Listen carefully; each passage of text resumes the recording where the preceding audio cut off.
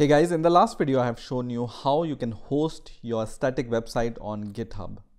So in the last video I've shown you how you can upload your HTML code on GitHub repository and how you can host it. So we were able to see this website which we have uploaded to GitHub like this, and we were able to see our website on this URL which was provided by GitHub for us. So the URL was your username.github.io/ your project name and then whatever HTML page you have there. Now in this video I'm going to show you how you can add your own custom URL.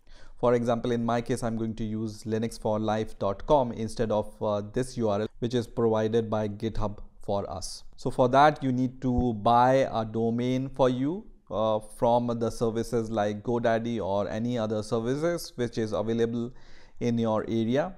So I prefer to use GoDaddy, and here you can search your domain and buy your domain for yourself.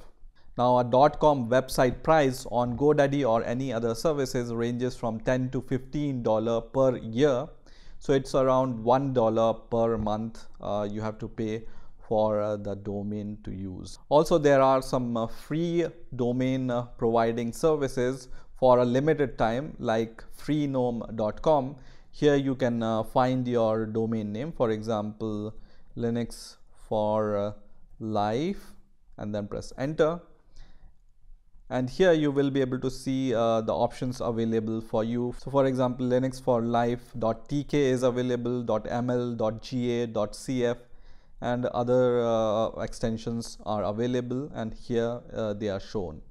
So in order to get them, you can just press on Get It Now button and then go to checkout, and on the right hand side you will be able to see for how many months you can use this domain for free. So you can use this domain for free for 12 months, and after that you need to pay some price for using this domain. Okay, so you can choose any of the services available in your area, and once you have bought your domain name, what you need to do is you need to go to the DNS management of your domain, and you will be able to see these kind of records. On GoDaddy at least they look like this, and then you need to change the A records in the DNS management of this domain. Now GitHub has some custom domain IPs, and you can search them by just searching for GitHub custom domain IPs, and the first link which will appear here will be from GitHub, and when you scroll down you will be able to see these custom domain IPs, right? So you need to add all these IPs in your A record. So I'm going to just copy this IP, and then I'm going to go to the settings of DNS of my domain, and then I'm going to just change the A record here. So on GoDaddy I can just click on this edit button here, and here where it says point to, you need to paste this IP address, and then you can change the seconds to 600 seconds and then save it. So this IP address is saved.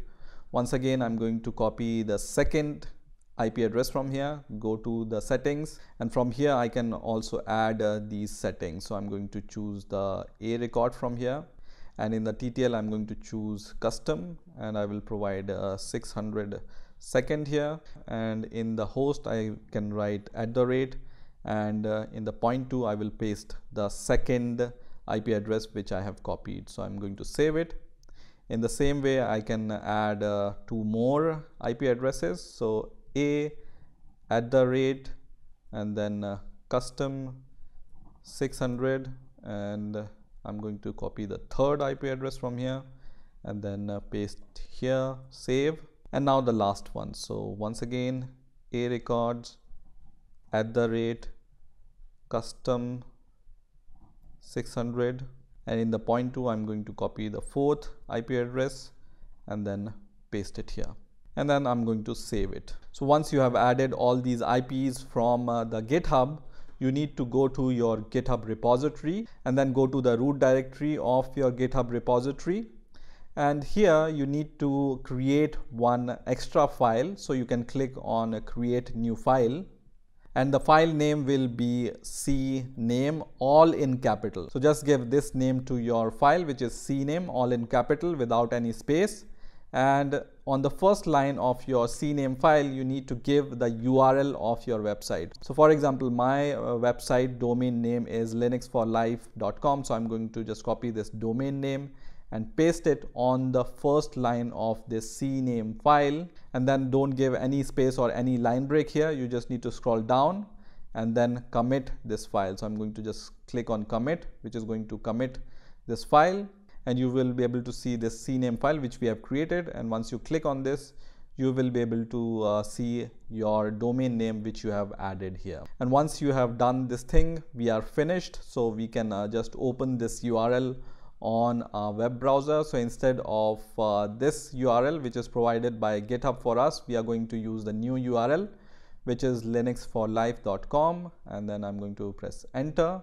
And you can see this URL is working now. So my website is hosted on github.io, and now I'm using the custom domain name for this website, which is hosted on GitHub. Now, if you are using some other domain services other than GoDaddy, it may take some time for your changes to take effect. So you need to wait for some time and just retry after some time, and then you will be able to see the result which I'm seeing right now. So in this way, you can add a custom domain name to your GitHub website, which you host on github.io. I hope you've enjoyed this video. Please rate, comment, subscribe, and bye for now.